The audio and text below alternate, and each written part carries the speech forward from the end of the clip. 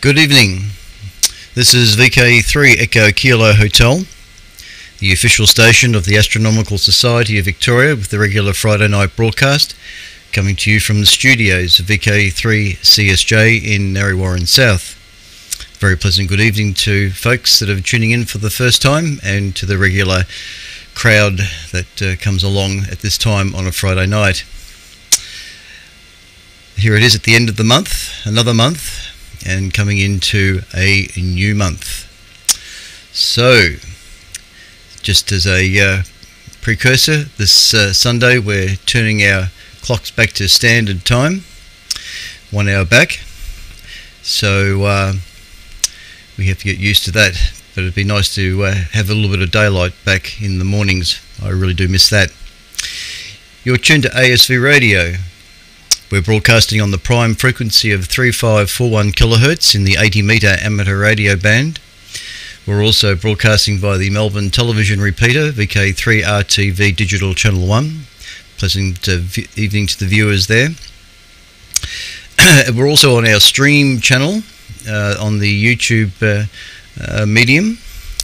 So if you haven't seen that one yet, there's a hair on my shirt there, that's better. If you haven't seen that one yet, just go to the YouTube search engine and type in VK3CSJ and look for the live symbol. We're also doing something a little bit different, it's not different, but courtesy of Mark Oscario. He's added a inclusion to our scrolling browser on the ASV website, which now has the reference to the Friday night session, which some of you may have seen. And if I do this, it might come up. And there it is. So that's really cool. The background picture is just a temporary one for the time being, until we find something a little bit more appropriate for the ham radio aspect of the hobby. But the radios is pretty good anyway, so thanks Mark for putting this up there on the home page of the ASV. It's probably well and truly overdue for that little bit of recognition, so hopefully we've got some new people watching tonight here on a Friday night. Anyway, we've got an action-packed, if you want to call it that, for this Friday night. There's a few articles for me to read out, and hopefully you'll be educated through it one way or another. Okay, what's the other thing I was going to say? Oh, I may not do a broadcast next Friday, being Easter Friday and the long weekend as such, so I might decide to have next Friday off as respect. So we'll see about that anyway, but I'll make another comment towards the end of tonight's session. The Astronomical Society of Victoria was founded in 1922, comprises well over 1,600 members scattered about the country and overseas. Membership of the Society is open to all persons with an interest in astronomy. The Society's objectives are to encourage the study and practice of astronomy, to disseminate the knowledge of the science, and to provide greater facilities for the study among its members. Monthly meetings are usually held on the second Wednesday of each month, except in January, where the latter held on a Saturday night. Meetings start at 8 p.m. in the Mullier Hall, Burwood Avenue, Melbourne, near the Melbourne Observatory, which is located not too far from the Shrine of Remembrance. Parking is available Burwood Avenue, Dallas Brooks Drive and the surrounding streets. Admission is free and visitors are most welcome. Privileges of membership include the right to borrow books, periodicals and other publications from the Society's extensive library located at Melbourne Observatory, receipt of the ASV magazine Crux containing articles, news, observing notes and the like, and the free provision of the Astronomical Yearbook. Access is available to telescopes on members' nights held regularly at the Melbourne Observatory and after the monthly meetings, weather permitting. These instruments include the Society's 300mm equatorial reflector and a 300mm portable reflector. There's also a 200mm refractor managed by the Royal Botanic Gardens and a photoheliograph are also housed at the observatory as well. The Society also has a number of 200mm reflectors available for short period loan, so members can try before they buy. Members are also encouraged to make use of the Society's country property located near Heathcote, some 90-minute drive north of Melbourne. There are a range of instruments available for members to use, the larger two requiring appropriate training, which range from 300mm to 1000mm in aperture. We also have on the site an 8.5 fully steerable radio telescope which members can access with involvement with the radio astronomy section. Members are encouraged to make and use telescopes. Advice and help on both matters are provided willingly to newcomers desiring to do the same. Instrument making is only one of the number of common interest activities catered for within the Society.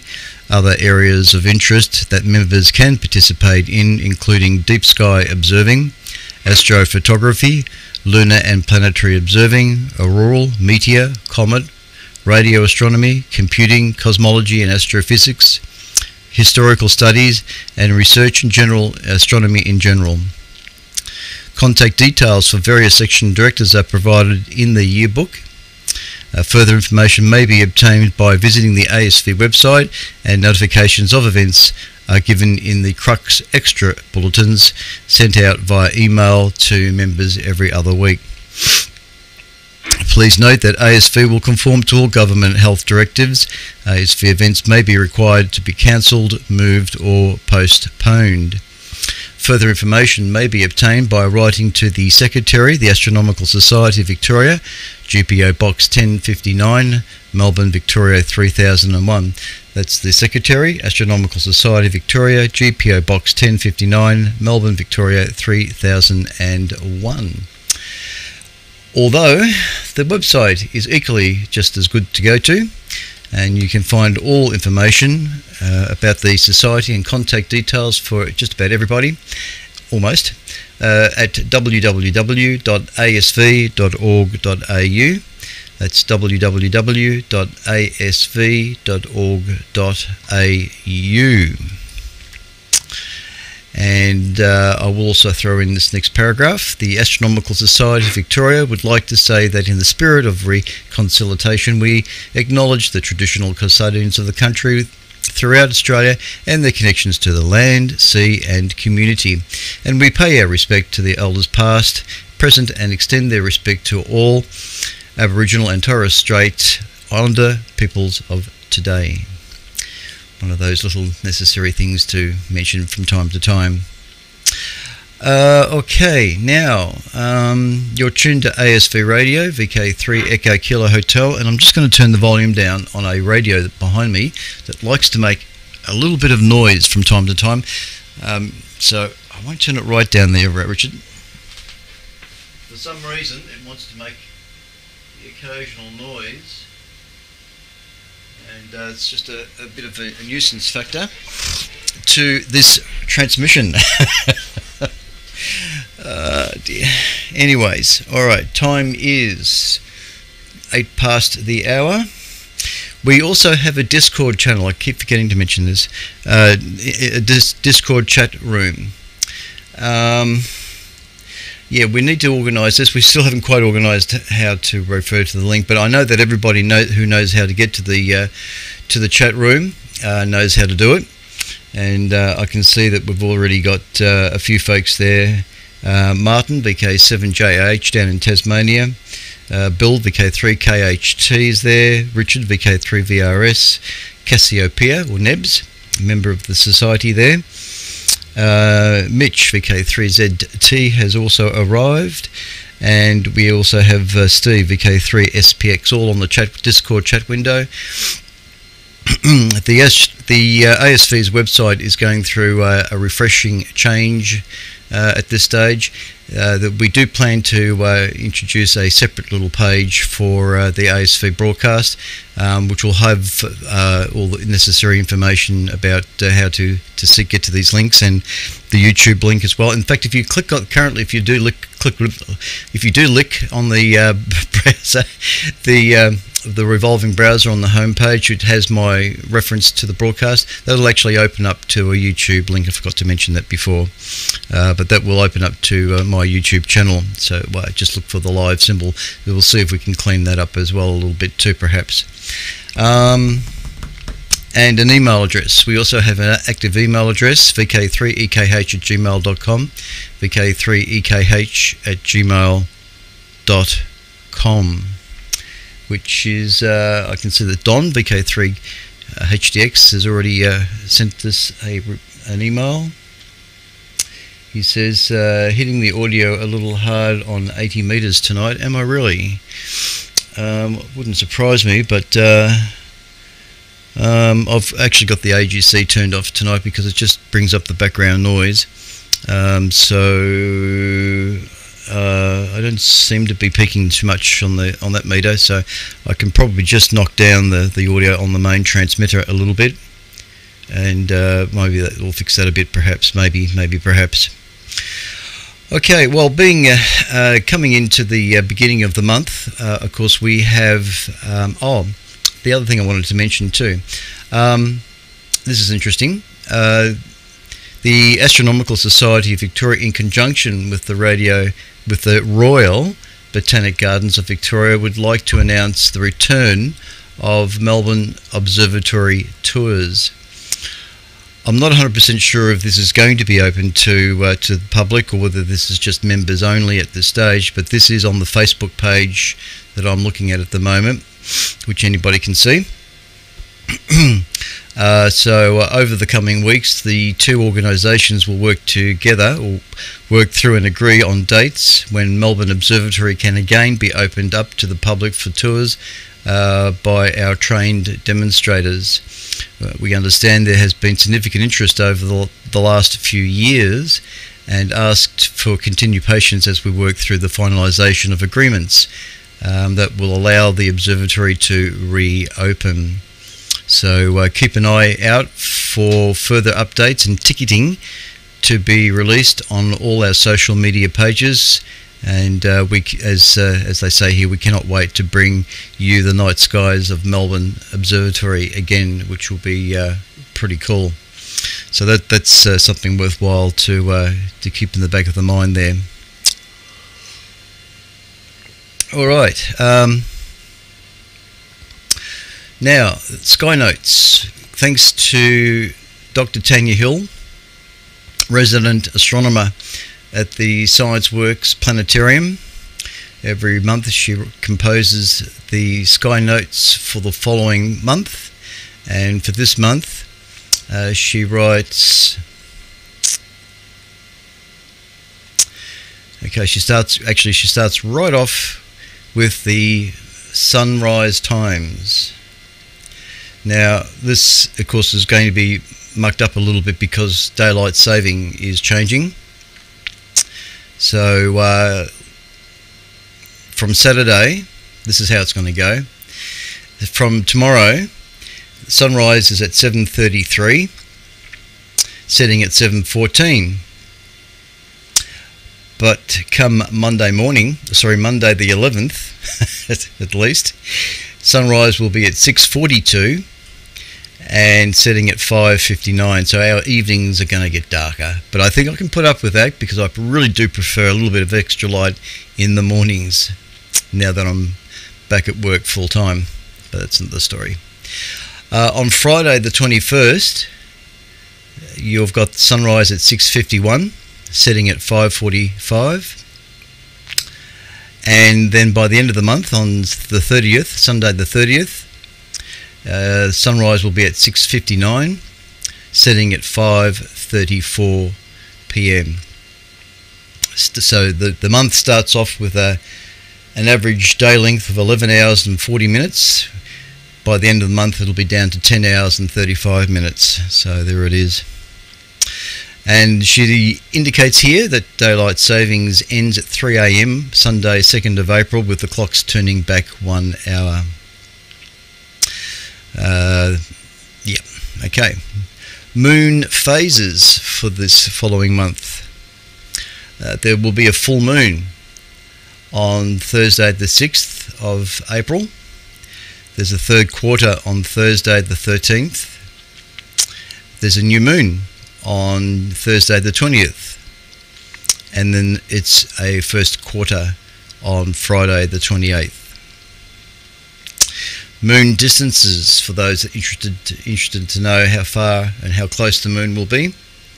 On the 16th of April, Sunday the 16th, the moon will be closest to Earth at 367, get it right, Clem, 367,968 kilometres. And on Friday the 28th of April, it'll be the furthest from Earth at 404,000 kilometres and 299. Planets. What's happening with our planets for this month? Tickle on my nose here. Mercury is an evening planet this month, but not able to be seen from Melbourne. Venus will be visible this month in the northwest from 6 p.m. before setting by 7:40 p.m. Mars will be in the north from 6:30 p.m. until 10 p.m. when it will set in the northwest. Jupiter has taken its journey behind the Sun, but it is still too close to the Sun to be seen at this stage. Saturn, like Jupiter, has passed behind the Sun, but will be visible from around 2:30 a.m. in the east before fading by 6 a.m. in the early morning light. Meteors. April's main shower, the Lyrids, is centered near the bright star Vega, low in the north at 3 a.m. It is active from the 16th to the 25th, peaking on the 22nd to 23rd of April. Better placed is the Pipupids associated with Comet Grigg-Sturrup, which peaks on the 24th, centered low in the southwest near Canopus in Carina. So there's two showers this month, the Lyrids and the Pipupids, all basically towards the end of the month there. Stars and constellations.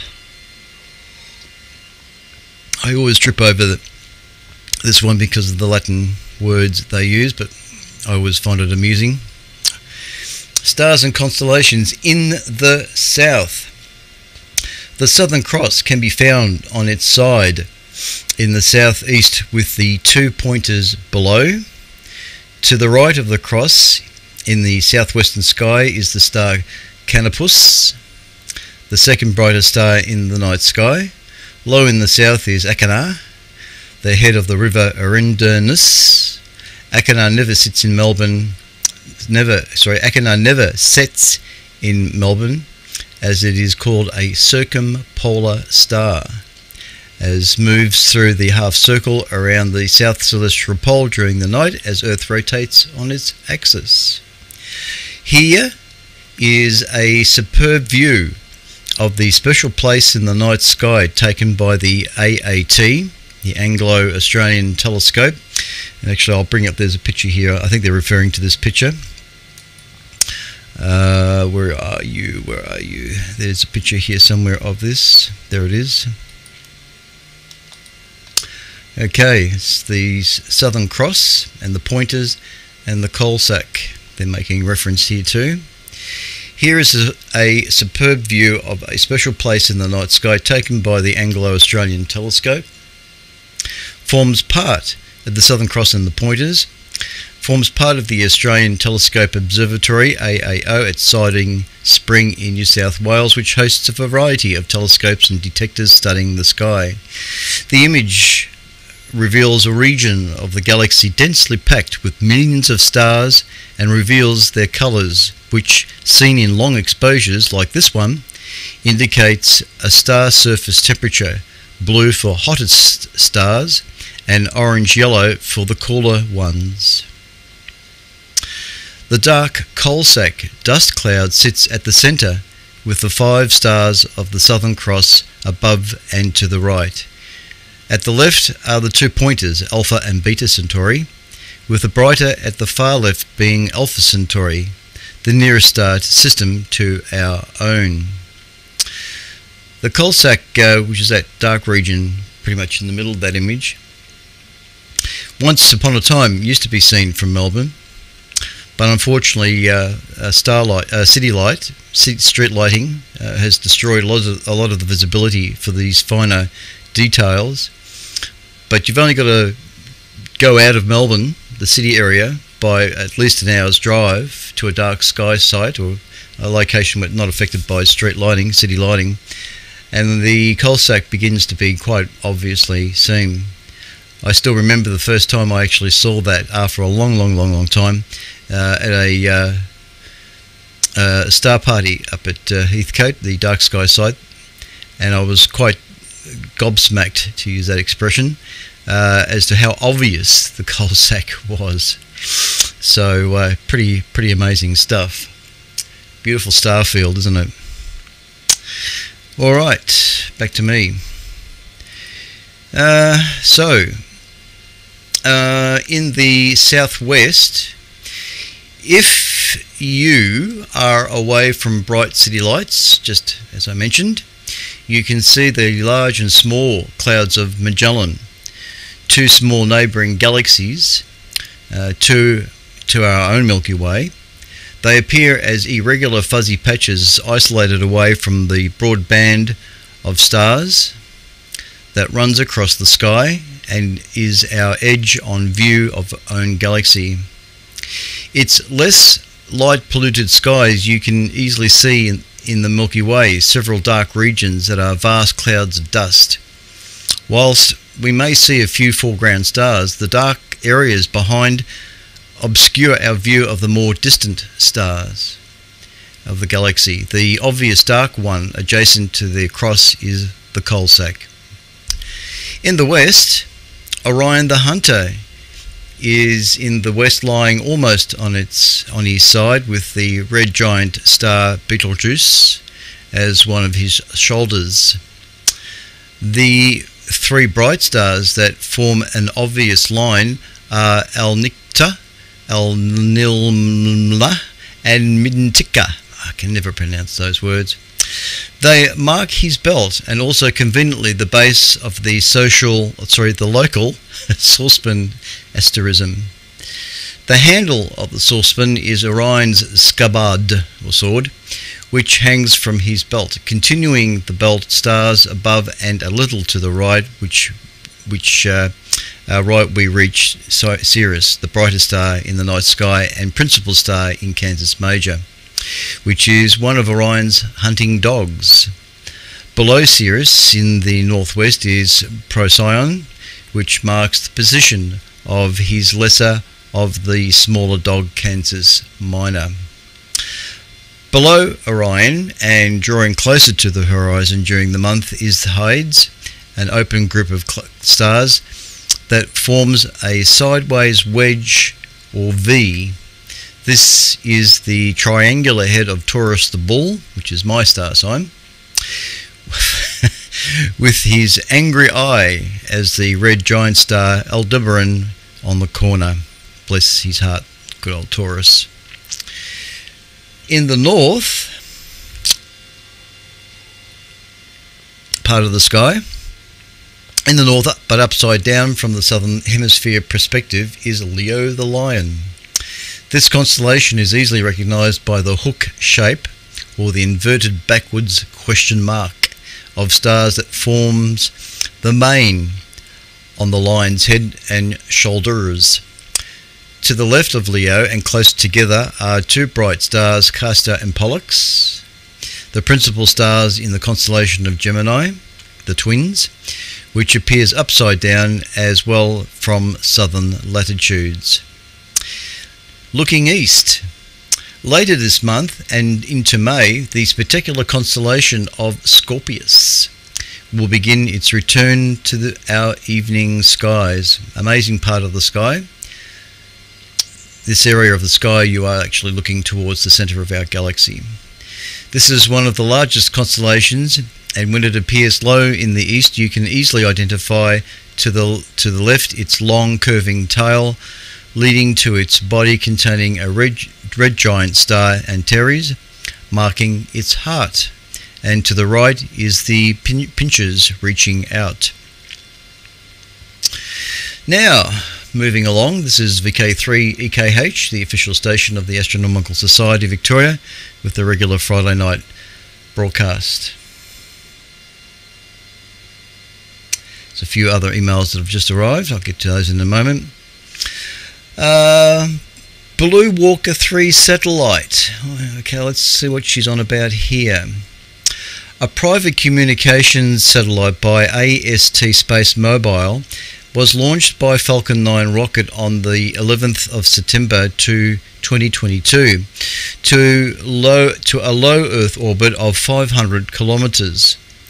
With a mass of 1,500 kilogram and a deployed size of 8 by 8 meters, Blue Walker 3 has been developed to enhance broadband and mobile phone coverage. Its flat panel antenna array of 64 square meters is larger than many objects in orbit.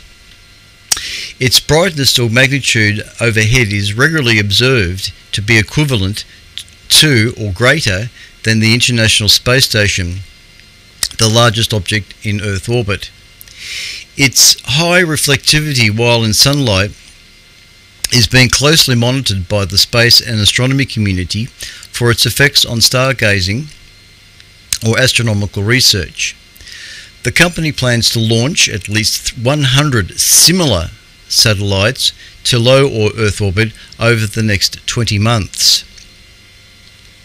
Other satellite constellations such as Starlink have already appeared in low Earth orbit and are being assessed for the same reasons. Yes, not good.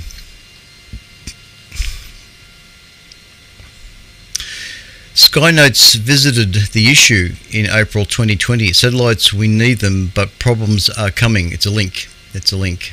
Okay. The International Space Station.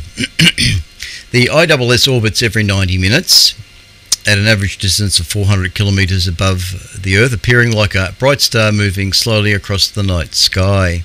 Here are some brightest passes expected this month over Melbourne and central Victoria. On the morning of Saturday the 8th of April, you'll see a passing at 6:02 a.m. to 6:06 a.m. coming in from the southwest to the northeast. On Monday the 9th of April, there will be a passing at 5:16 a.m. to 5:20 a.m. coming in from the southwest to the east-northeast. And then on the evening of Sunday the 16th of April, there's a passing at 7:26 p.m. to 7:29 p.m. coming in from the northwest to the east-northeast. And then on Wednesday the 19th, there's a passing at 6:35 p.m. to 6:42 p.m. west-northwest to southeast. If you go to the website Heavens Above gives predictions for visible passes of space stations and major satellites, live sky views, and 3D visualizations. Be sure to first enter your location under the configuration settings so that you can get accurate locations for passings.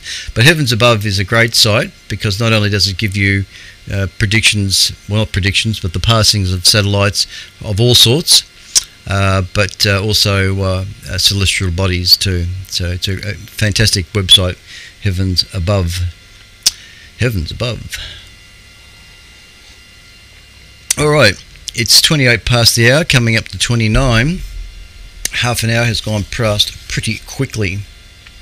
I'm just going to throw in a few dates here. On the 1st of April 1948, Alpha, Beth and Gamow published their famous paper on the hot Big Bang.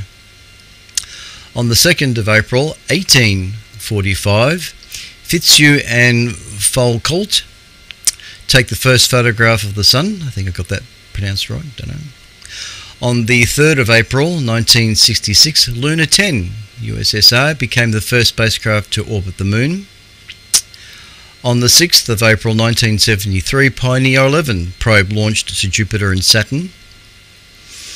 On the 8th of April 1732, the birth of David Rittenhouse, who determined Earth-Sun distance of 150 million kilometres. 1732. On the 9th of April 1959, NASA's first cohort of astronauts, the Mercury 7, are announced. And on the 11th of April 1905, Einstein's special theory of relativity is published. Einstein. Also on the 11th of April 1970, Apollo 13 was launched on its ill-fated mission, starring Tom Hanks. That's the movie, but yeah, 1970. On the 12th of April 1633, Galileo's trial by the Catholic Inquisition on the question of the sun-centered solar system begins in Rome. Oh dear, but we had to go through it. And one more date. Also on the 12th of April 1961, Yuri Gagarin became the first human in space orbiting Earth for 108 minutes in Vostok 1. There's a whole heap of other dates there, but we'll go through those in the next broadcast. Righto, you're tuned to ASV Radio, VK3EKH. Just looking at these other dates, actually there's quite a few interesting things there. I could go through them all, but I shan't. All right, let's get on to the first article before the hour gets away from us. Just saying, g'day to Andrew, VK3KIS. He's watching YouTube and listening on 80 metres. G'day, Andrew. Stephen, he says, I'm 30 over 9 in Barring Up tonight. And Don sent another email there, but I'm not sure what you're saying there, Don. Ian, your audio is certainly different. Your audio is certainly different, he says. Well, I hope it's not too bad. The last couple of broadcasts, I've had the AGC selected in vMix, and it's just produced a bit of an issue here because I've got so much background noise. So I've just got it turned off, and I've got the gain up to compensate a little bit. So maybe it might be a little bit too much gain. I don't know. Anyway, all right, no worries. We're aware of it. And we're still on the repeater. Okay. What is it? Okay, just checking that time. Now, this article, it's not very long, courtesy of astronomy.com. A space lawyer and a planetary scientist discuss the challenges facing nations as humans return to the moon. A US-led coalition and China are both planning to establish bases on the moon. How the two nations will navigate actions on the moon and how other countries will be involved is still unclear. NASA is planning to put US astronauts back on the surface of the moon by the end of 2024. This mission is just the beginning of what is shaping up to be a historic few decades in space exploration. In both the US and China have plans to establish permanent human presence on the moon. So the first question you might have is, why? Why now? The short answer is the relatively recent discovery of water on the moon. But the deeper and perhaps more important questions have to do with how competing space agencies will pull off this feat given the limited resources on Earth's satellite. When Apollo astronauts brought back the first lunar rocks in the late 1960s and early 1970s, scientists were disappointed to find no sign of water or anything of much use in the samples. The moon looked to be a barren place. Fast forward a few decades, and two coinciding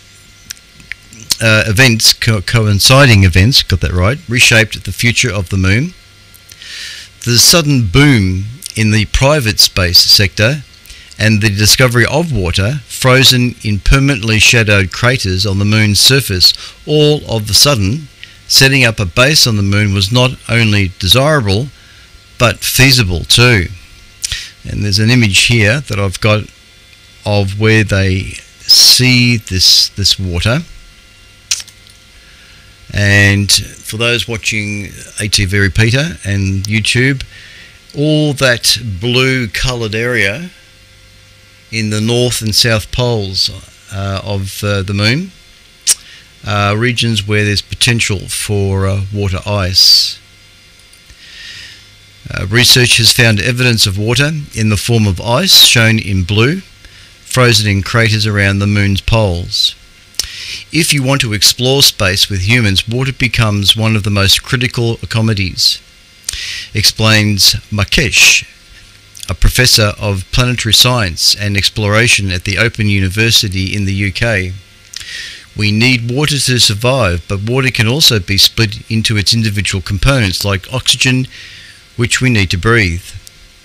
But there are many other resources on the moon, as Makesh explains. Water is where the story begins, but it doesn't end there. Utilising resources in situ, where you are, that's what is actually opening up the field of lunar exploration. The US Artemis program, which had its first launch in 2022, is the beginning of a plan to eventually build a base on the surface of the moon as well as a space station in orbit around it. The US and its collaborators are not alone in these lunar ambitions. China too has plans to establish a permanent presence on the moon before 2030, and both groups explicitly plan to use lunar resources to accomplish these goals. How this all works legally is an open question and is being debated right now in international venues like the United Nations, but there are some agreements on the books already. It's fun to think about space as being the Wild West with no rules, but it's not. We do have other space treaty, explains Michelle Hanlon, a law professor of the University of Mississippi in the US. This treaty has been signed by many countries and lays out an almost utopian framework of how nations are supposed to act in space. The main provisions of the Outer Space Treaty says that space is not for everybody.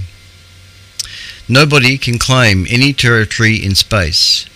It's free for exploration and use by all, and the moon and all other celestial bodies shall be used exclusively for peaceful purposes. The high-minded ideals of space law are quickly heading toward a collision with the treaty, with the reality of humanity expanding off Earth and bringing all other geopolitics and competing interests with us. Listen to the full episode to learn how nations are navigating the big scientific and legal moral questions of a lunar future. And that last sentence is referring to an audio recording in something called the Conversation Weekly. If you've ever heard of that,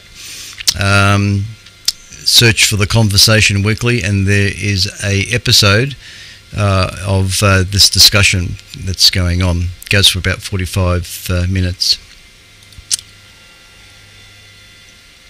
All right, I'm going to have to pick and choose my articles, I think.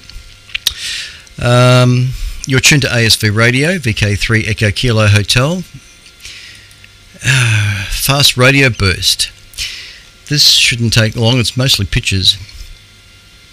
As you know, we progressively always have been talking about fast radio bursts. It's become a very popular thing over the last few years, and there's whenever I see an article on it, I always like to talk about it. So, fast radio bursts linked with gravitational waves for the first time. For years, astronomers have been detecting incredibly powerful pulses from the cosmos without a confirmed source. Recent advances in astronomy are getting us closer to the solution. We have just published evidence in Nature Astronomy for what might be producing mysterious bursts of radio waves coming from distant galaxies known as fast radio bursts, or FRBs. Two colliding neutron stars, each the super-dense core of an exploded star, produced a burst of gravitational waves when they merged into a supermassive neutron star. We found that 2.5 hours later, they produced an FRB when the neutron star collapsed into a black hole. Or so we think. The key piece of evidence that would confirm or refute our theory, an optical or gamma ray flash coming from the direction of the fast radio burst, vanished almost 4 years ago. In a few months, we might get another chance to find out if we are correct. FRBs are incredibly powerful pulses of radio waves from space lasting about 1,000th of a second. Using data from a radio telescope in Australia, the Australian Square Kilometre Array Pathfinder, or ASCAP, astronomers have found that most FRBs come from galaxies so distant light takes billions of years to reach us. But what produces these radio wave bursts has been puzzling astronomers since the initial detection back in 2007. The best clue comes from an object in our galaxy known as SGR 1935 plus 2154. It's a magnetar, which is a neutron star with magnetic fields about 1 trillion times stronger than a fridge magnet. Okay. On April 28, 2020, it produced a violent burst of radio waves, similar to an FRB, although less powerful. Astronomers have long predicted that two neutron stars, a binary, merging to produce a black hole, should also produce a burst of radio waves. The two neutron stars will be highly magnetic, and black holes cannot have magnetic fields. The idea is the sudden vanishing of magnetic fields when the neutron stars merge and collapse to a black hole produces a fast radio burst. Changing magnetic fields produce electric fields. It's how the most powerful stations produce electricity. And the huge change in magnetic fields at the time of collapse could produce the intense electromagnetic fields of a fast radio burst. And there's an artist's impression here. I'll just bring up that picture of the artist's impression. Okay. Artist's impression of a fast radio burst travelling through space and reaching Earth. There it is. Continuing on, the search for the smoking gun. To test this idea, Alexandra Morianu, a master's student at the University of Western Australia, looked for merging neutron stars detected by the Laser Interferometer Gravitational Wave Observatory, or LIGO, in the US. The gravitational waves LIGO searches for are ripples in space-time, produced by collisions of two massive objects such as neutron stars. LIGO has found two binary neutron star mergers. Crucially, the second, known as GW190425, occurred when a new FRB hunting telescope called CHIME, C-H-I-M-E, was also operational. However, being new, it took CHIME 2 years to release its first batch of data. When it did so, Morianu quickly identified a fast radio burst called FRB 201904255A, which occurred only 2.5 hours after GW190425.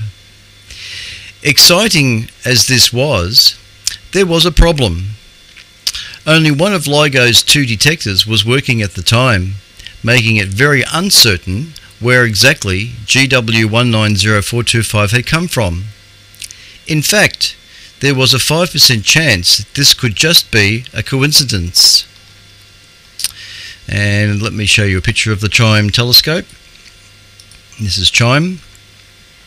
I think that's an artist's drawing as well. I don't think that's the real image there, but CHIME does look like that. CHIME stands for, it's an acronym.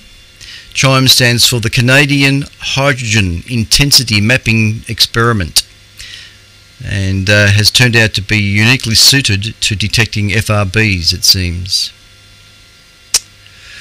So, yes, LIGO has found 2 binary neutron star mergers.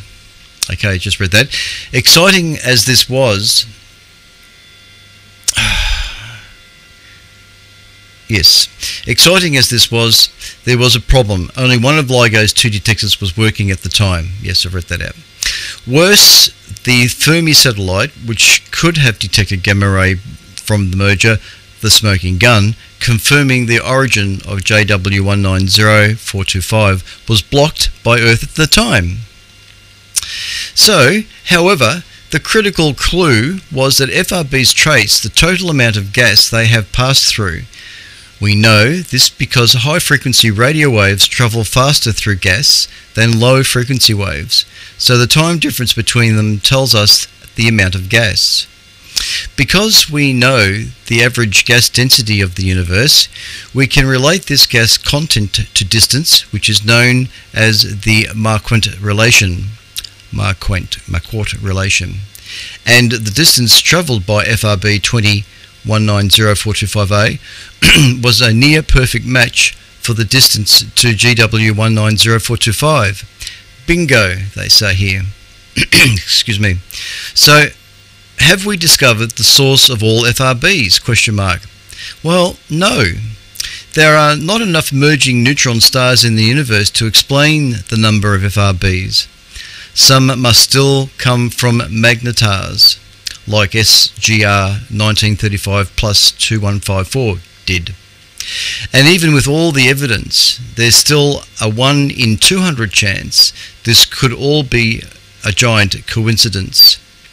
However, LIGO and 2 other gravitational wave detectors, Virgo and Kara,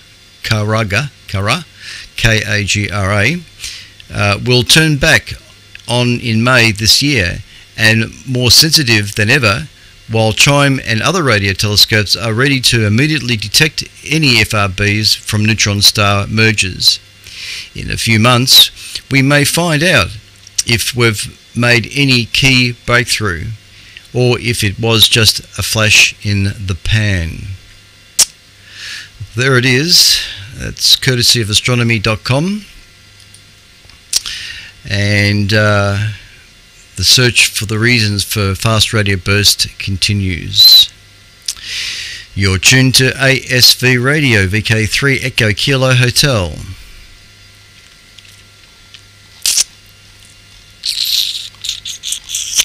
Just checking this next article here. I might jump to the next one. No, this one. No, there was another one that has a video in it. Yeah, okay. Alright, kind of in the similar vein to the last article. Okay. The most powerful explosion ever seen in space was too bright to accurately measure. March 30. And there's an image here which I'll bring up. Did I put that here in my collection of images? Why didn't I do that? It's always I always leave out an image. That's so annoying. Doesn't matter. So, shine bright like a gamma ray. Shine bright like a gamma ray, question mark.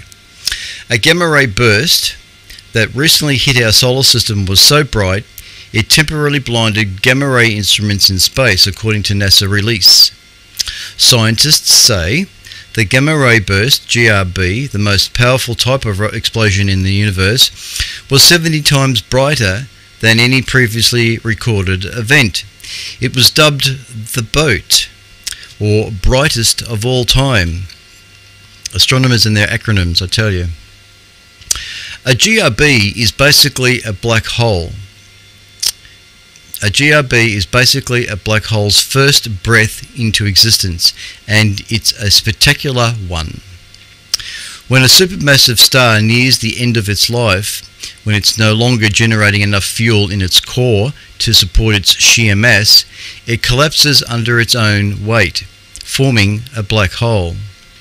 Now there's a little video which I'll run here while I'm talking, and I think that's, where is it? This one here. Okay. And I think I've got it on a loop. Yep. Alright. Two things happen during this process. First, the collapse generates an explosion called a supernova. Second, the resulting black hole is born into a massive cloud of residual gas and dust, where it proceeds to quickly gobble it all up. What comes next has been observed many times, but is still a scientific mystery as to why it happens. The black hole burps out two powerful jets of high-energy gamma radiation travelling at near the speed of light in opposite directions. These cosmic belches only last for a few seconds, but are so bright that astronomers have documented about 12,000 GRBs, and it's one of these jets that struck our solar system last winter. The burst, classified as GRB 221009A, was recorded on October 9, 2022. Because it blinded space instruments, they couldn't accurately record it, so scientists weren't sure how bright the burst was when it first reached our planet. For the last several months, scientists worldwide, including the US, China and Russia, have accumulated data from other instruments to measure and remeasure the GRB's brightness, determining it was 70 times brighter than any other GRB event in recorded history. And I shall go to another image here. Where's this other image? Oh, I can't see it. I'll go back to the article. Now, I'm pretty sure I saved that image here. There's a little graph here, and for some reason I didn't. I know where it is. Image, browse, there it is. Open, okay, click there, okay. Sorry about that. Okay, so what you're looking at there, the amount of gamma ray radiation from GRB 221009A is significantly greater than any other GRB on record, and this graph here gives you a bit of a reference or an idea of just how intense that particular gamma ray burst was. So it was 70 times brighter than any other GRB event in recorded history. Researchers also examined the likelihood of an event like this happening again and reported that this sort of thing only occurs once every 10,000 years. GRB 22109A was likely to be the brightest burst at X-ray and gamma-ray energies to occur since human civilization began, said Eric Burns, an assistant professor of physics and astronomy at Louisiana State University. Oddly enough, the jets themselves weren't the most powerful on record. What made GRB so bright was the fact that the jets were narrow and aimed directly at Earth. So, we got a full-on view of it, sort of like a deer in headlights. Ah dear. Yes, pardon the pun. Other GRBs aren't aimed directly at Earth, so we don't detect as much of their radiation as they appear dimmer. The researchers recently announced their findings in the American Astronomical Society's High Energy Astrophysics Division and published the results in Astrophysical Journal Letters. But astronomers aren't done. They're hopeful that this GRB could help solve the mystery of why black holes burp out gamma-ray bursts in the first place. One theory is already in place, that jets were powered by a magnetic field that the black hole amplified as it began its spin. Yes, black holes can spin. So that article was courtesy of sciencealert.com. Sciencealert.com. Okay, we're coming up to 11 o'clock there, and I had so much more there. That would probably take me 5 minutes to read that one. I'll leave that till later. And there was a bright solar flare, so I'll read this out leading into spaceweather.com, I think. Yeah. Okay, and there is an image here I should have. Yes, there it is. Bring that up. There it is. Extreme X-class solar flare hits Earth, causing radio blackout, March 31. A powerful solar flare flashed at Earth on Tuesday, sending an eruption of X-ray and ultraviolet radiation to our planet at the speed of light. It was an X-class flare, the most powerful kind, and it caused a radio blackout for about 1 hour on the day side of Earth in parts of Southeast Asia, Australia and New Zealand. That's because the extreme solar radiation ionized parts of our planet's upper atmosphere, degrading the high-frequency radio waves that travel there. The flare occurred at 10:33 p.m. ET on Tuesday. This eruption follows a series of powerful events on the sun, including 2 giant coronal holes and series of eruptions that caused northern lights to appear in skies as far south as Arizona, not to mention the South Pole.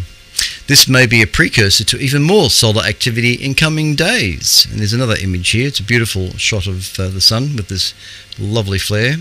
There it is, in another wavelength of light. The sun has already produced 3 moderate M-class flares, 1 level below X-class, in the past day, according to Thursday report from Space Weather Prediction Center of the National Oceanic and Atmospheric Administration. That report forecasts a chance of more M-class flares in the coming days, with a slight chance of another X-class flare on Thursday.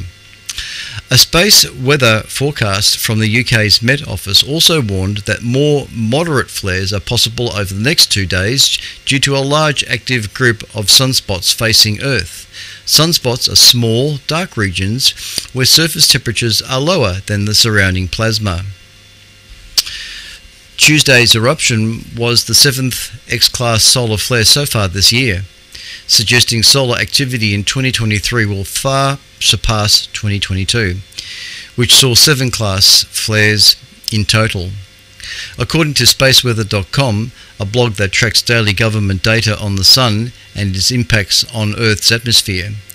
Through Thursday flare, though Tuesday's flare was powerful, it was on the lower end of the X-class flares. It was ranked as an X 1.2. But the sun is capable of producing flares as big as X28, which can be devastating to technologies on Earth. In addition to radio blackouts, flares and other solar eruptions can cause power blackouts, knock satellites out of orbit, and confuse GPS systems. More often, though, solar activity triggers energetic displays of northern lights and southern lights, of aurora borealis and aurora australis, sometimes pushing them further south than their normal Arctic occurrence. More solar flares and eruptions are in store and will probably increase in frequency as our star ramps up its peak of its 11th year solar cycle in 2025. There it is. Okay, where's my camera? There's my camera. You're tuned to ASV Radio, VK3 Echo Kilo Hotel, the official station of the Astronomical Society of Victoria, coming to you from the studios of VK3 CSJ in Narre Warren South. The solar wind is currently at 585.8 kilometres a second. It is blowing a gale. At a density of 0.21 protons per cubic centimetre. The disk of the sun, which is this beautiful image, this is the current disk of the sun as we speak. we have at least 1, 2, 3, 4, 5, 6, 7, 8, I think it is. 8 sunspots on that disk of the sun facing our side at the moment. The current sunspot number is 99.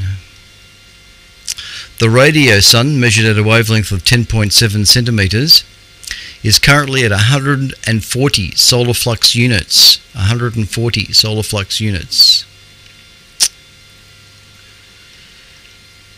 The planetary K index, the current KP index is 3, which is considered quiet, but the 24-hour max KP figure is looking at 4.67 and unsettled. Okay, the solar wind has arrived. Earth is entering a stream of solar wind flowing at 600 kilometers a second from a small hole in the southern atmosphere. From a small hole in the sun's atmosphere. Minor G1 class geomagnetic storms are possible on March 31, and Arctic skywatchers should be alert for auroras. In fact, I do have the current auroral image here over the South Pole. There she blows. So that's what the aurora australis currently looks like, the aurora ring over the Antarctica. It's got a slight emphasis towards Tasmania. That's what I was trying to say. So yeah, there should be some small chances of aurora being visible, but probably not so intense at the moment like it has been. As far as near-Earth asteroids are concerned, potentially hazardous asteroids are space rocks larger than approximately 100 meters, and that can come close to Earth to 0.05 AU. But none of the known PHAs is on a collision course with our planet, so don't stress. On March 31, 2023, there were 2,327 potentially hazardous asteroids. Always love that figure. I think that's about it for the solar space weather brief as such. So I think that shall conclude tonight's news broadcast. I hope you have all found something there of interest. The articles are courtesy of astronomy.com, spacealert.com. And the articles I left out tonight, which just didn't have time for, four volcanic hotspots in our solar system. It had some very interesting pictures associated with that. Also, the earliest supermassive black hole ever found has just been spotted. That was an interesting article. And no, I've already read that one, so there it is. So I'll leave those over till our next broadcast, which I shall, yes, which won't be next Friday. I will take next Friday off, courtesy of the Easter break. So I shan't be here on the 7th of April, but I shall do the following Friday, which will be the 14th. So I should be back on the 14th of April at 10 o'clock on 3541 and through the Melbourne TV repeater and on YouTube.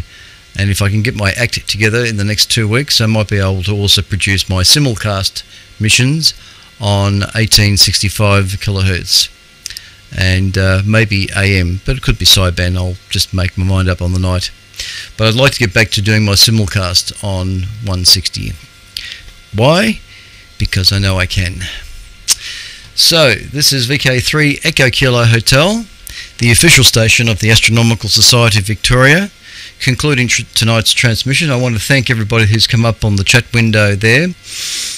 From Steve, VK3SPX, Mitch, VK3ZT, Richard, VK3VRS, Cassiopeia, Bill, VK3KHT, Martin, VK7JAH, and I think that's about it, actually, all I see there.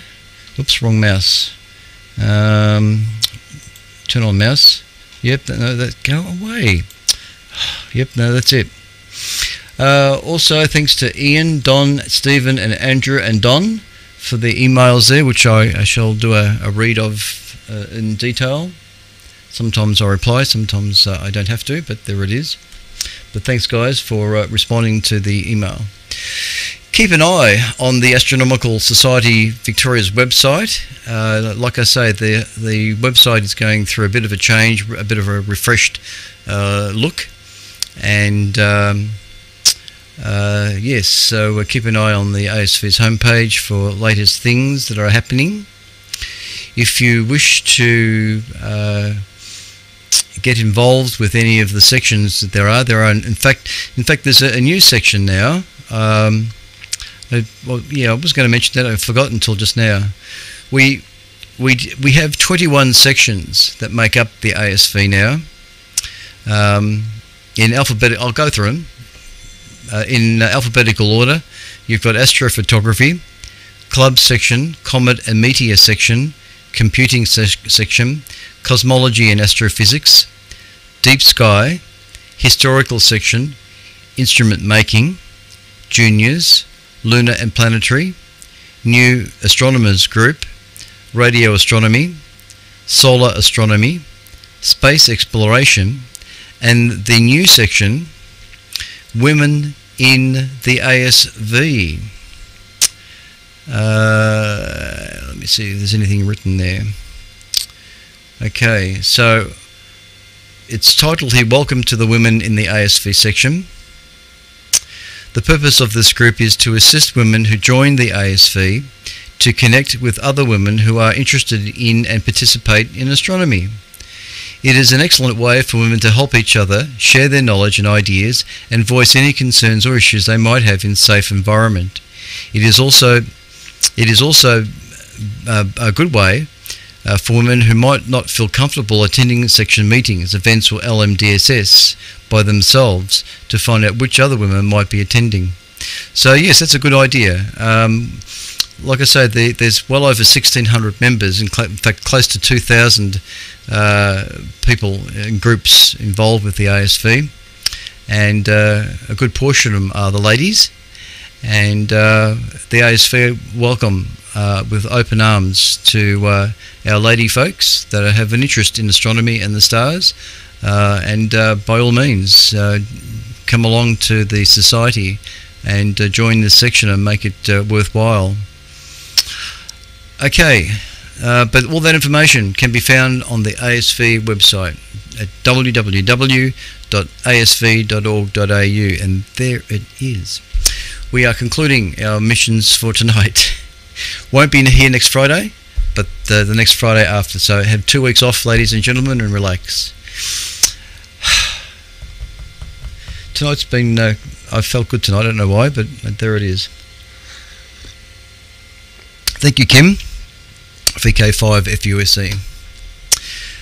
Okay, we shall now take a quick call back on 3541 to see if there's any stations out there wishing to check into tonight's broadcast before we completely conclude tonight.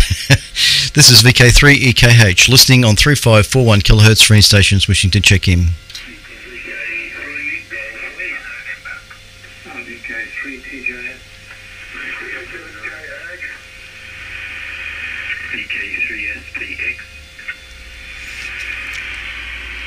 Alright, there's a few stations that doubled, of course. What I did here was VK3GL, VK3VIN, VK3TJS, VK3JH, I think it was, Juliet Hotel, and VK3SPX. Who do I miss? VK3JR. VK3 Oscar X-ray. Was that last one Oscar X-ray? Oh, of course. G'day, Jim. Excellent. See that the banner did work. The ASV home website did work. Good on you. All right, we'll get to you in a minute, Jim. Given in Graham, VK3GL, Bunyip, VK3EKH. Yes, good evening there, Greg. VK3EKH and the check-in group, VK3 very much again for the broadcast this evening there, Clint. I've listened to the entire cast as well as your video stream on YouTube, and I'm here to say that it didn't cut out this week, which is quite alright. And yeah, some good articles in there, all well and truly noted. I've been a bit busy with work this evening, so it's sort of been one of those things. I've been monitoring your broadcast and listening to it ongoing in the background. So there we be. Interesting you said about the solar flare. I've been keeping a little bit of an eye on what's going to happen with that, and I think there may be an opportunity for some improved auroral activity tomorrow night. However, typical at this time of the year, we're going to be probably inundated with cloud cover, so probably not going to be able to see anything if it does pop up anyway. That said too, I won't be able to spend too much time outside anyway because I'm working tomorrow evening as well. So there we be. Alright, well thanks very much for the broadcast there, Clint. A good signal here on 80 tonight. You've been constantly 30 over 9, and as I think mentioned by some others, fairly punchy audio here on 80 metres. Not distorted, quite clean, quite readable, but lovely and punchy audio. A little louder than what I think we've sort of heard you before. Thanks very much, Clint. Put it back to you there, and I'll let you get around the others on the check-in tonight. Good evening all. VK3 EKH, VK3GL, Bunyip. Thanks, Graham. VK3GL, VK3CSJ. Yeah, there's just a few little changes I made in the vMix program set up tonight. One of which was disabling the AGC that I've been playing around with over the last few weeks, and but I've added. Actually, I've done is added a little bit of EQ to the system as well within vMix. Maybe that's what's doing it. I don't know. But I'm looking at my little digital VU meter here on vMix, and it's well and truly, clipping into the red region. So that worries me a little bit from distortion on YouTube, the audio stream on YouTube. So because I've got two streams going out, one to the internet and one via HF here. So the system that goes out through HF is a different path that I've mucked around with. So anything could be happening here. All right, thanks, Graham. Thanks for listening tonight, and I'm glad. I was a bit worried that the YouTube stream might have played up, but I didn't see it go off. So thank goodness for that. Thanks, Graham. Across to you, Ian, VK3 VIN in Kangaroo Flat, VK3 EKH.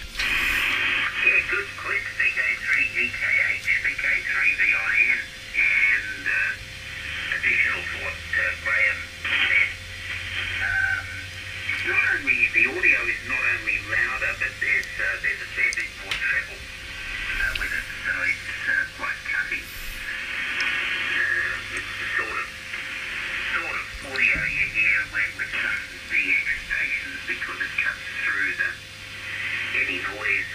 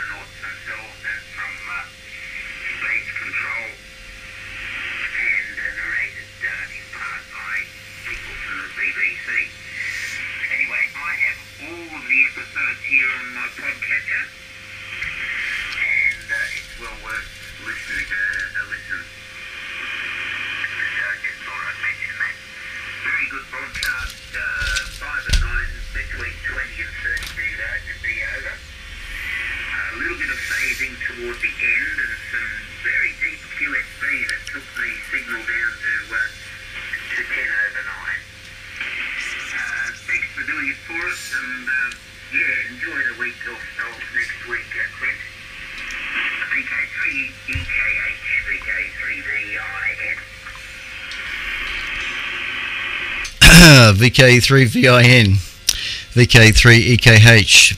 No, excellent. Thanks, Ian. I've made a note of that podcast, BBC podcast on Apollo 13, and titled 30 Minutes to the Moon. Sounds interesting. I shall go looking for it. There's a lot of stuff like that, particularly on YouTube as well, that I'm looking forward to occasionally putting across. I might also give a plug to Brendan O'Brien's Astrophys website, astrophys.com. I think there's a new broadcast or a new interview he's just released too, I think. I can't remember the episode number, but anyway, astrophys.com. I highly recommend listening to astrophys.com, Brendan's interviews he does with astronomers. Thanks, Ian. I've made a note of that. Excellent stuff. And okay, thanks on the audio thing. While you were talking, I did go into my little EQ setup, and I did just tailor the high end of fraction down. So just a fraction. You might not even notice it. Okay, thanks, Ian. Across to Jack, VK3TJS in Shepparton, VK3EKH. VK3EKH, this is VK3TJS. Thank you very much, and good evening to you, Glenn. Good evening to everyone that's joined in and listening. And thanks for the broadcast, quite interesting, and that's right, the audio, but comment on that, and I probably liked the other one you had before. I wanted a little bit more of a bass rather than this one here. But I'm sure I'll work it out what to do. I'm not sure if you have, I think I've read somewhere that they're finding water now on the moon. And somewhere they might pull up places on the moon in that region there. There's some, I've seen a picture with some blue spots on it, whatever. So to find water in some rocks or whatever it is. Anyway, I thought I'd mention that. Alright, well, thanks very much for that broadcast, and it was quite good signal, 20 over pretty much all the time. No problem, easy kind of listening. And hope you have a good weekend, and everyone else as well. We'll catch you next time. VK3EKH, this is VK3TJS.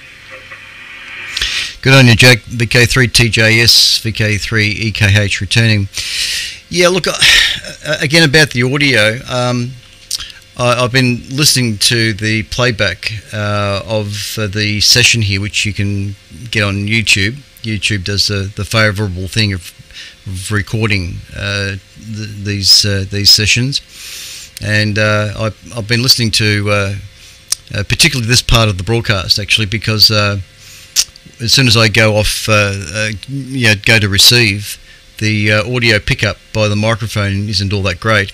I've been meaning to run a feed from the system through the mixer, so I can patch the audio through to the other system. Just haven't quite got around to doing that yet, but the last couple of broadcasts, because I've had this AGC selected within vMix, the audio it ramps up as soon as I stop talking. It ramps up, and you hear all this background noise as well. I've got a lot of fans running in the background here, so that's what I've disabled.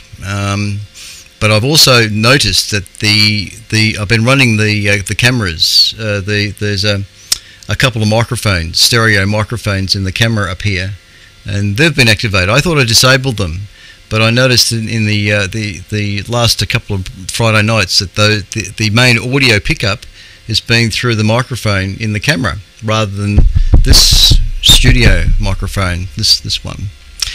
So I've made sure tonight that tonight's broadcast is being picked up by the Heil PR40 microphone, which if you're watching the YouTube, you can see it right in front of me right now. And there's another view off the USB camera. But the audio is just one issue here, which I'm hoping to fix up with a better system very, very soon. Thanks, Jack. Not a problem. Good signal from you too. The band is nice and quiet tonight. It really is. No lightning static worth worrying about. Now I think it's Ray, VK3 Juliet Hotel, VK3JH. I think that's correct. VK3 EKH.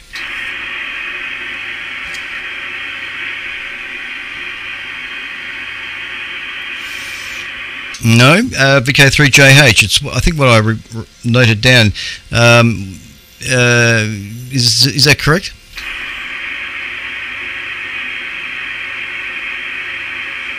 Okay, all right. Well, it was something VK3 something hotel, VK3 something H. Is there a station there? All right. When you got to go, you got to go. I had it down as Ray because I'm pretty sure it was JH. Steve, have a say, mate. VK3SPX, VK3EKH. VK3EKH, this is VK3SPX. Yeah, thanks for the broadcast today, Clint. Good as usual. Yes, you have a big signal today. Just looking on my spectroscope here, it's, I don't know, maybe it's fluttering a little bit, but maybe you should have a look at that. It looks quite impressive, but there's a little bit above and below where you might expect the signal to normally reside, in the sort of 2.5K band. But anyway, I'll let you worry about that. Gamma ray bursts, gee, it's lucky that boat thing wasn't near us. It's 2.4 million light years away. I was having a bit of a look around on a couple of websites, the European Southern Observatory and the ESA website. They were saying that their danger is out to 5,000 to 8,000 light years away if one happened to point in our direction. And within about 200 light years, we'd be vaporized. That's incredible, isn't it? Just the amount of energy. I did see one quote that said there was more energy in a gamma ray burst than the sun outputs in 10 billion years. Isn't that amazing? Anyway, yes, I must look out for the auroras. That's a slightly lesser activity from the start, but I haven't seen, well, I thought I was looking at one last week, but I don't think I was, so I'm still hoping for a decent aurora that I can see here up in central Victoria. I've got a reasonably dark sky, I should be able to see it, but yeah, as long as it doesn't get wiped out by Blue Walker 3 satellites, that is, yes, that's another matter, goodness. Anyway, enough from me. Thanks for playing VK3EKH, VK3SPX. Yeah, thanks, Steve. VK3SPX, VK3EKH returning. All right, not a problem. Yeah, no, we're in a pretty safe part of the solar system or the universe, the galaxy, Milky Way. But that all adds to the equation of where the chances of life in the universe. All the things that go against the possibilities of life being elsewhere. But the fact that there's so many stars out there and so many galaxies that there's got to be life somewhere else out there for sure. Not necessarily like us, but yes, being anywhere near these parts of the universe where there's intense radiation, it's not a very likely area to be for life entirety, at least not the way we know it. Again, okay on the signal and audio side of it. All right, no worries. All these notes I'm taking down, so we'll see what we can do. Thanks, Steve, and yeah. All right, Frank, VK3 Juliet Radio. If I suddenly go off air, it's because my cat is wandering behind the desk. I can hear it. It's behind the desk and it's really close. She's really close to where the only mains that operates this whole station is. So if she unplugs the cord from the wall, I'm off air straight away. VK3JR, VK3EKH. VK3EKH, VK3JR. Yeah, well, watch out there. Watch out. If we lose you, we'll know why. It's a very good forecast, very good broadcast as usual, Clint. Thank you. And a very full space weather. That's always one of our favourite parts.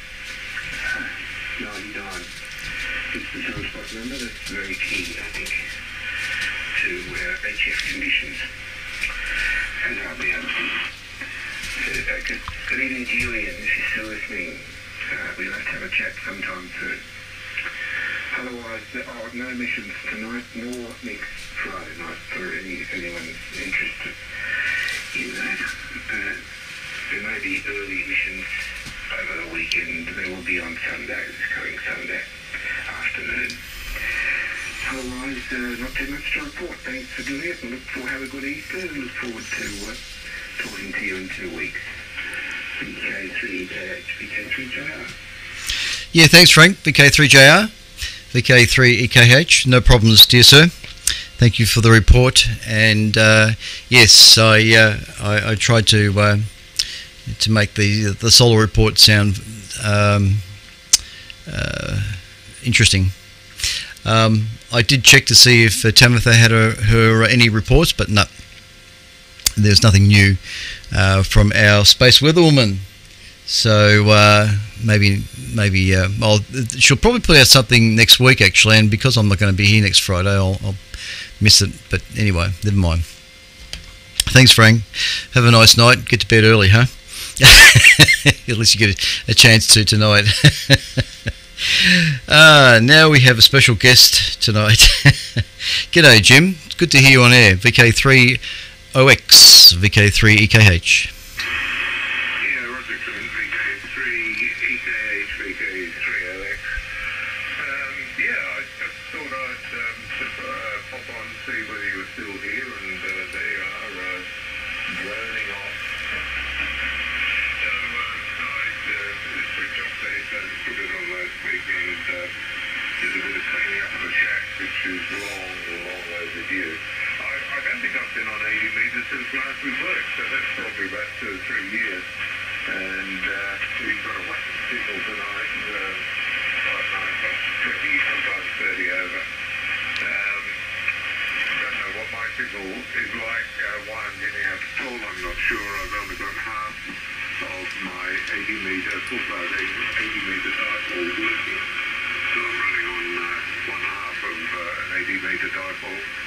But there's certainly is great regime.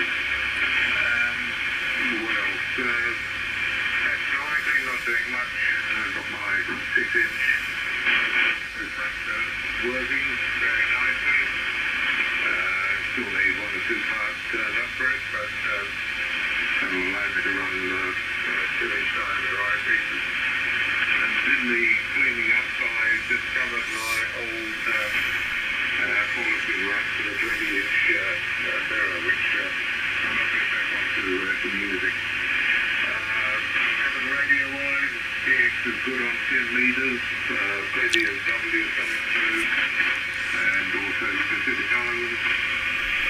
I've got a 301 beam up, but at the moment it is not rotatable, so I can only really get signals well from the northeast. Okay, that's about to hold it. It was great to hear you again, and nice to listen to the astronomical information while I'm cleaning up the shack. VK3EKH, VK3OX. Yeah, no worries, Jim. Just out of interest, did you see? Oh, excuse me, I'm losing my voice. The reference to the broadcast through the ASV homepage, or you just decided to turn on your receiver? No, what reminded me was Cranswick, and I thought, if you're on tonight, I better check in. So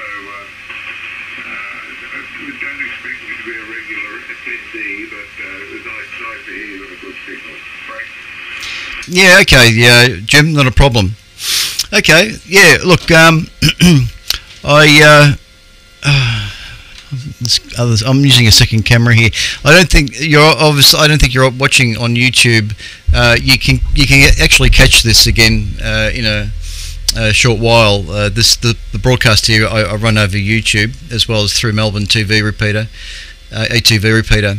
But I put the camera on the signal meter on the Pro 3 here, so you can actually see your signal strength as it's coming into Narre Warren South. But you're basically 5 and 9 and peaking about 10 to 15 over. So there is a bit of QSB on your signal, and falling below 9 and then peaking above 9 too. So, but it's good readable, not a problem at all. And look, thanks for joining in. It's been ages since I've heard you, and we continue to do this every Friday night. I like to try and broadcast also on 160, simulcast on 1865, but the transmitter that I usually use for 1865 has failed. I've got 2 Pro 3s, and one of the Pro 3s has decided to do something funny. So I've just got the single Pro 3 at the moment that I'm using for 80 metres, and then of course the ATV transmitter, digital HT high definition transmitter, which I'm not sure if it's on the British Amateur Television Club site. I don't know if it's streaming there tonight. Doesn't matter.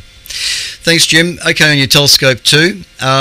Just briefly, I'm trying to organise a scope dome from the chaps out at Sidereal Trading.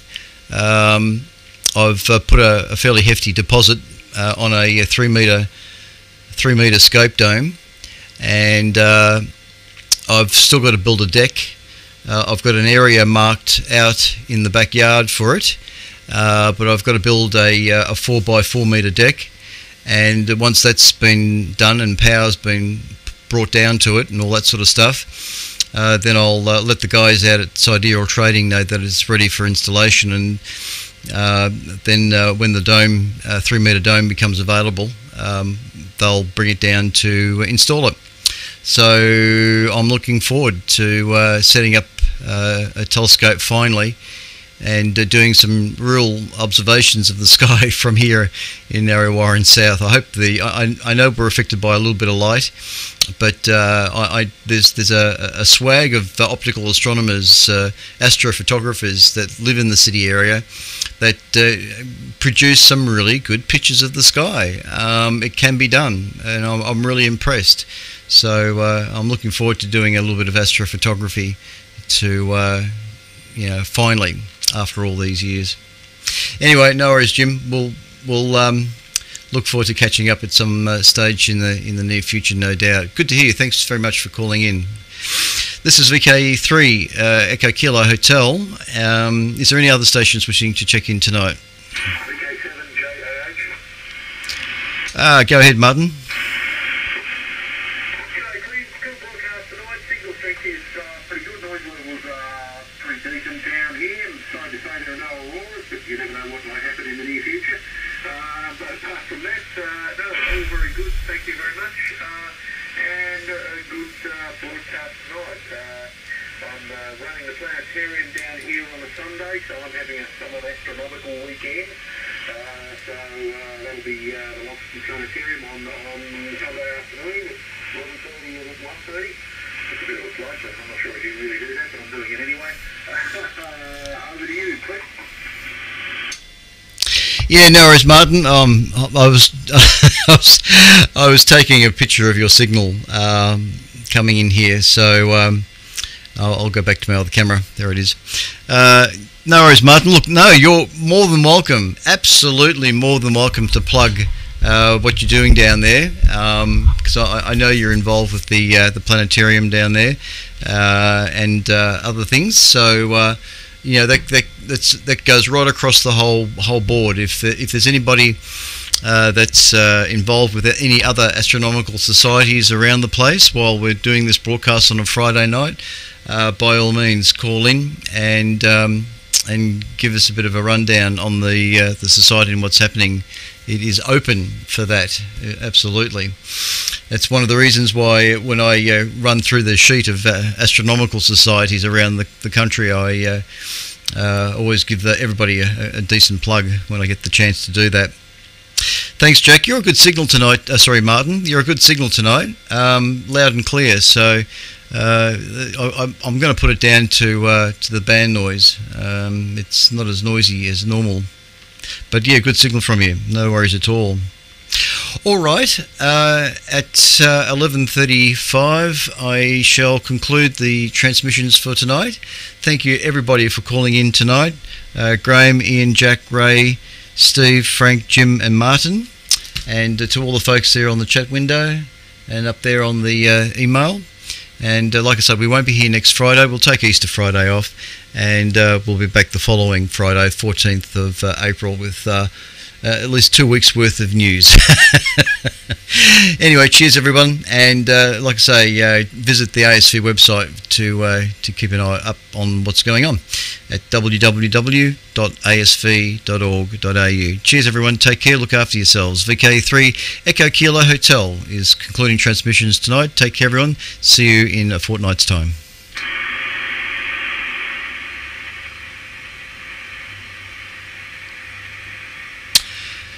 No VK9. All right, thanks everybody for watching tonight on YouTube, and I'll be very interested to know if there's anybody, any other members of the ASV that are watching. Please just send us a quick email to vk3ekh@gmail.com, vk3ekh@gmail.com, and let us know that you are watching tonight. Just be interested to see how many members of the ASV we can get here on a Friday night to watch me carrying on. On that note, I shall conclude the system tonight and transmission. And everybody take care, look after yourselves, have a nice Easter break. To those radio amateurs that might be watching, I'll be doing the broadcast this Sunday morning, the WIA, the Wireless Institute broadcast at 10:30, presenting the visual representation from Bevan, VK5BD, and repeating it again at 8 o'clock. But also, following the broadcast is the Old Timers broadcast, the radio amateurs Old Timers 30-minute news bulletin. I'll be running that straight after the ASV, after the WIO broadcast as well. And Season 3 of Star Trek Picard is looking really good. That's just a plug for Star Trek Picard. In fact, all the seasons, 1, 2 and 3 are okay. I have no problems with any of the seasons. But Season 3 is particularly good because you've got members of the original the original Star Trek coming back to for a part, and for those who have watched Next Generation of Star Trek, you might remember Ensign Ro Laren. She makes a special appearance, and the conversation between her and Picard is very touching. It's actually brought a tear to my eye. So if you're into Star Trek, and particularly Star Trek Picard, which is on the Disney Channel, worthwhile watching. There is the plug for Star Trek Picard. Oh dear. And I think that's about it. Stand by for colour bars and test tone. No, there won't be any test tone. Anyway, cheers everyone. Take care. This is VK3EKH ASV Radio, over and out. And we'll see you in a fortnight's time, or whenever. We're out of here. Bye.